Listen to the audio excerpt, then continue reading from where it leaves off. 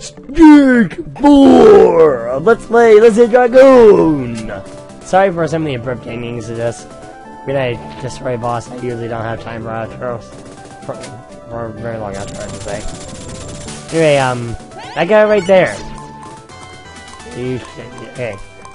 If you've been playing along, you shouldn't be needing any more power cores. So, yeah, don't need to worry about that. But you want to destroy this thing. Trust me on this. It is very much in your best interest that you do so. Why? Because you get this power up. The infinite lightning, like in the last stage. It is especially useful for like everything. I mean, the dropping down, the prehistoric creatures here, the rocks that come tumbling down, all that nasty stuff that you just that will cause you heavy damage.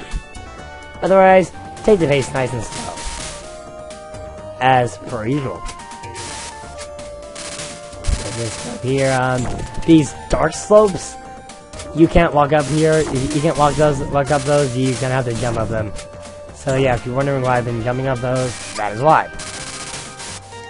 As there are needs some of the surfaces in this particular stage that does that. It's kind of strange that this is the only stage that does that. I mean, it's a nice little pace control like thing going on in this stage. And honestly, I wish to be implemented more for those who are trying to rush a stage. And yeah, I don't want to get too much consequential ramifications of it. But we are already at the boss stage. We're already at the boss already. Already at the boss already. Gonna sound more redundant. Alright, it's pterodactyl. Yes, that may not be this thing's official name, that's gonna be calling it.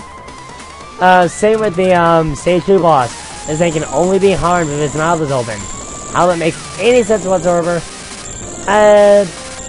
It doesn't. That's a video game. It's not supposed to make sense, damn it.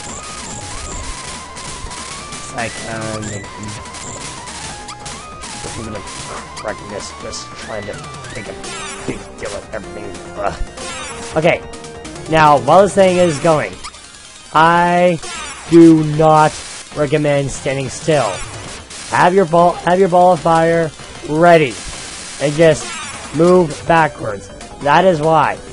The second time around, it will be lower, and that attack will be harder to dodge. You can't just simply duck to avoid that attack where the thing is just diving down.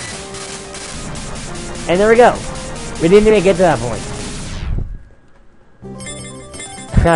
Usually when I play this, it never does. So yeah, going through here, we have a bunch of rocks come down. So yeah, watch your pace, as always. I don't think I need to say any more on the subject. And, on the note of slaughtering that pterodactyl, next time on Let's Play Alisia Dragoon, we're going to be exploring this cave that we just, well, stumbled upon. See you guys then.